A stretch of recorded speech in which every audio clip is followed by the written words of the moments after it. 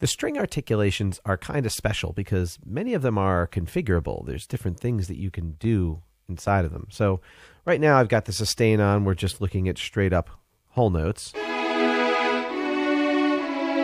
And as I cycle through, you see sordino, muted with vibrato, but even a tremolo.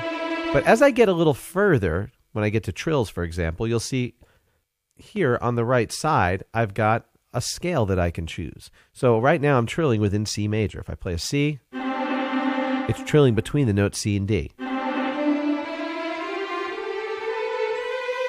All that is C major trilling. Now I can just go to half step and have it go, half steps. And it doesn't matter really the key then. Same with whole steps.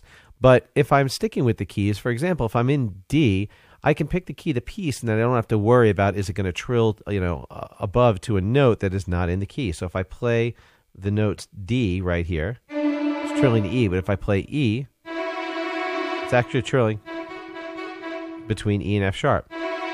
So if I play a C natural, it's going to trill a half step automatically up to C sharp because that's what's in the key of D.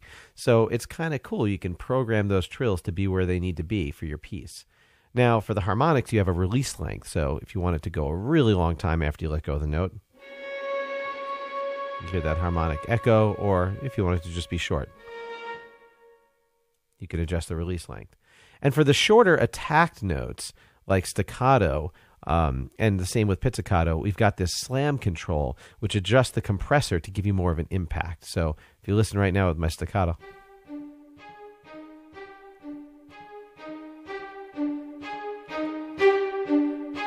it's a little more aggressive and I don't have to play quite so hard. Also with the round robin, you can control whether they're going continuous, 1, 2, then 3, then 4, or if it's bouncing around between the 4 samples randomly. Watch, I'll hit the same note over and over. It's random. Sometimes it stays on the same one, sometimes it goes back and forth, or it's continuous. I guess it depends on how much you feel like you notice that. Now with the repetition function, which is enabled right here, I can change the accents in addition to the time. So I've got 8th note triplets, and 16th note repetitions, but I can actually have it accent 1 and 3, or even accent 1, 3 really strongly, or just accent 1.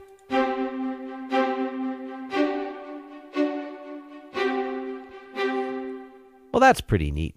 And all the rest are pretty much the same. The spiccato and the pizzicato both have attacks and round robins and slam adjustments. So those are some things that are specific to the string articulations, but they're really cool and they can help bring that next level of realism that you're looking for.